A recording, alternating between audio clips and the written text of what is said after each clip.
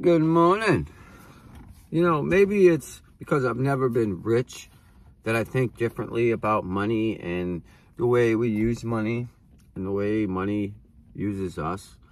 I want to go back to like a barter and trade system, you know, like an electrician helps a plumber, helps a farmer, and they exchange each other's goods.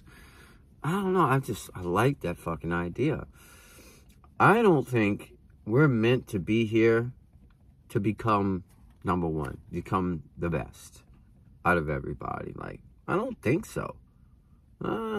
Maybe it's not my competitiveness, but I am pretty competitive, but I'm just mostly competitive with me, you know? So, I don't know. Maybe when I do obtain larger amounts of money, I will think differently.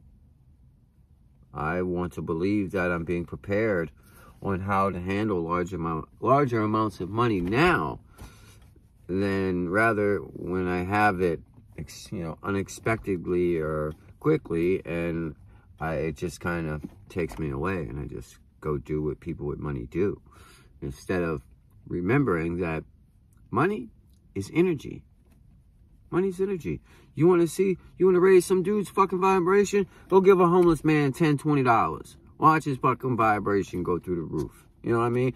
Help somebody in need and watch their vibration be elevated. You know? Go lift somebody up that's feeling sad. You know? Go change that person's mood, that aura, that energy field. Yeah. Let's change, man. We're meant to be together. There is no separation. It's all a facade. It's a bullshit story. We're not separate. We're not.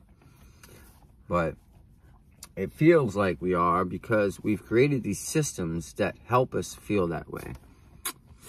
I don't know.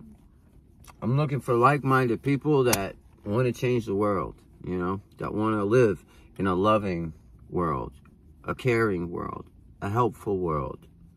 Not, you know, a fucking competitive world. Who's number one? Who's got the most, the biggest, the best? Fuck all that shit. That shit's played out.